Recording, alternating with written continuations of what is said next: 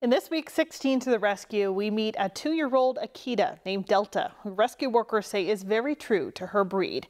As Newswatch 16's Ali Gallo shows us, because of that, Delta needs to go to the right home and a family familiar and comfortable with the very specific breed.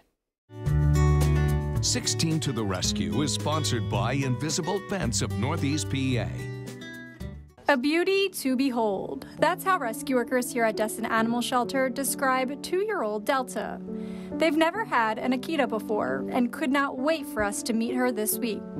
Delta has been living here at the shelter near Honesdale for about 2 months. She was an owner surrender after her previous family had a change in circumstances. So far, since it's such a specific breed, we haven't had any interest in her yet. So we're really hoping to get the word out and hoping that there's some Akita lovers out there because she's a real gem. And rescue workers say Delta is true to her breed.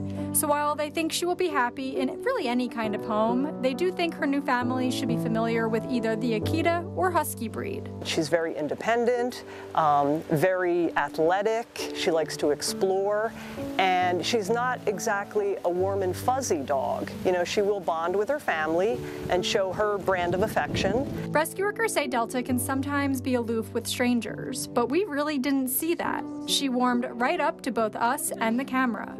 Delta lived with the same family her whole life and was well taken care of, and therefore is really well trained. We go on walks almost every day out in the woods, and she loves to explore and hunt, and she's very systematic and methodical. It's like she has a plan in mind. In fact, rescue workers say those walks with Delta have become the most special part of their daily routine, and they are so excited for a new family to make that routine permanent. Delta can go to a home with other dogs, but they should be on the calmer side. No cats for Delta, and older kids are okay, but Delta doesn't like to play much with toys.